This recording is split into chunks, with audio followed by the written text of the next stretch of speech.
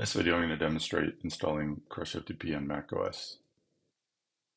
So first thing is that macOS has protections in place to keep you from installing third-party applications that don't go through the Apple App Store. CrushFTP cannot be in the Apple App Store.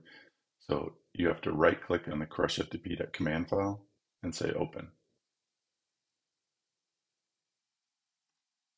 Terminal window will pop up and you need to authenticate CrushFTP.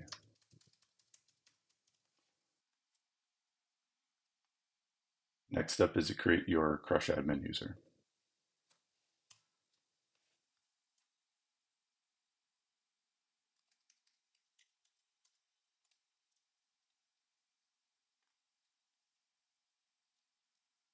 Then we need to start the temporary server.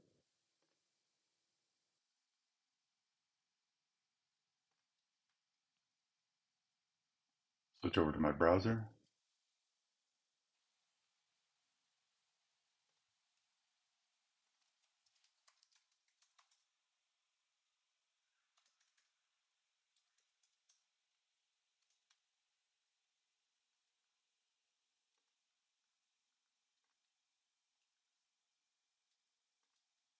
We're now logged in. I'm going to put in a registration code so I can install the daemon.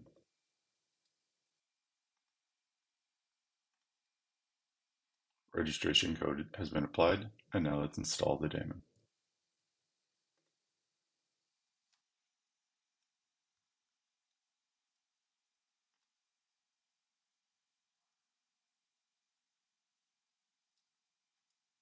Daemon is up and running. Let's reload.